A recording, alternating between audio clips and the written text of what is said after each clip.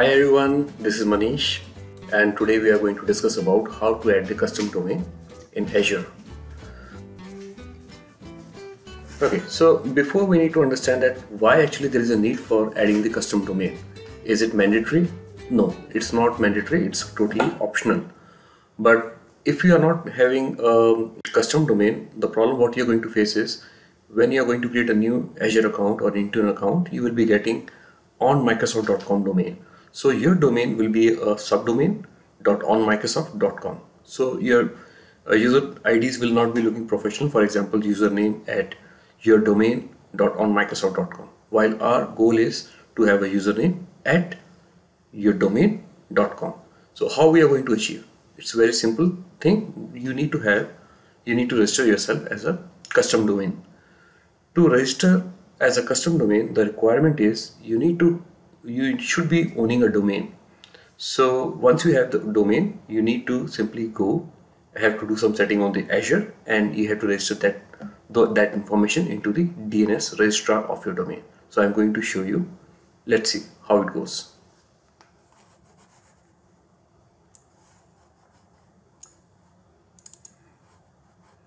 Okay, so first of all, let me show you the real impact, what exactly the problem will be coming.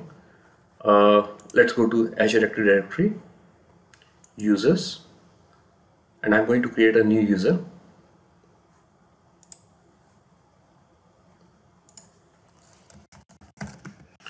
You can see the test user one I'm trying to create, and the domain is manishbangiatraining.onmicrosoft.com. So this is not what I'm looking for. My requirement is my test user should be shown as test user one at mydomain.com. I have a domain registered with the name endpointgeek.com, so I can go and demonstrate you how to do that. Let's see. You need to go to the Azure Active Directory, scroll down once you see the custom domain names. Under the custom domain names, I can see this is the default domain which has been created by the Microsoft, and we are going to create our own custom domain and going to make it primary. Let's click on add custom domain, and here I have to specify the domain name which is registered with me, endpointgeek.com. Click on add domain. The moment I clicked on add domain, it showed me the information of the record type text with the alias at, and the information of the destination MS390 and the TTL 3600 seconds, which is equivalent to 1 day. So if I click verify right now, I'm going to get error. Let's see, it's verifying the domain that failed to verify domain name endpointgeek.com. The reason is I haven't specified this information to my domain endpointgeek.com, because what Microsoft is looking for that you are the owner of Endpoint Geek. So you need to put this information from here into endpointgeek.com, and you need to verify it again. So sometimes it can take up to 72 hours, but if you are lucky, it can take for few minutes to for few hours. Let's see how it goes. I need to go to my domain registrar is with the Bluehost, so I will be going to the Bluehost. So once you have a domain, it could be with Bluehost, HostGator, GoDaddy.com. It can be any domain provider. So you just need to go to the DNS registrar and make that entry. Let's see how it goes.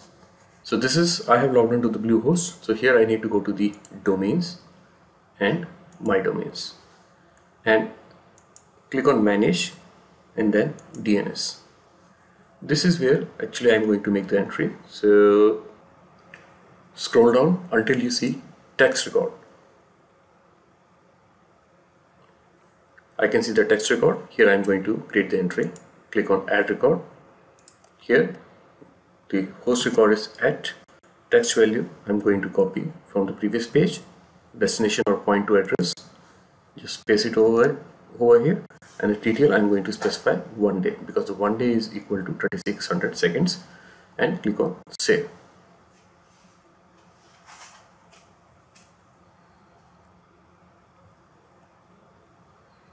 So my entry is saved.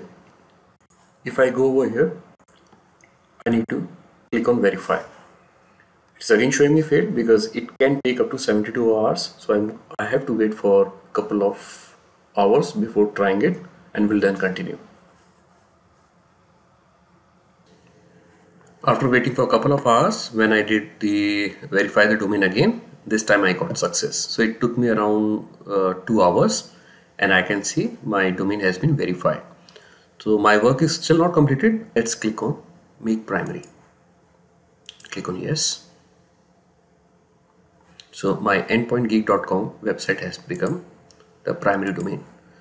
So when I go back again to the custom domain names, I can see I have two domains. One was the default domain with my the subdomain .onmicrosoft.com, which was created as part of initial configuration, and endpointgeek.com has been verified now, and it is acting like a primary domain. I made primary domain for the reason that when I am going to create a new user now, it will by default going to pick the endpointgeek.com as the UPN. So let's see and verify. Click on users, new user, and here you go.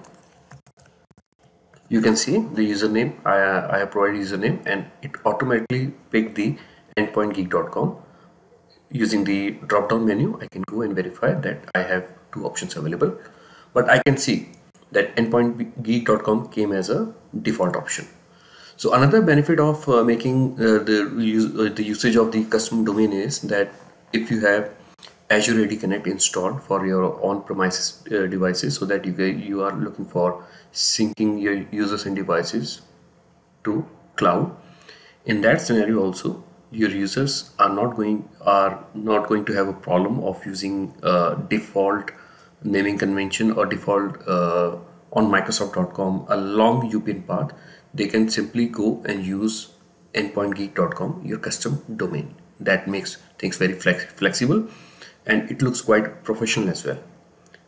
I hope you like this video, and it really makes a difference for me if you subscribe and like. Thank you so much. Bye.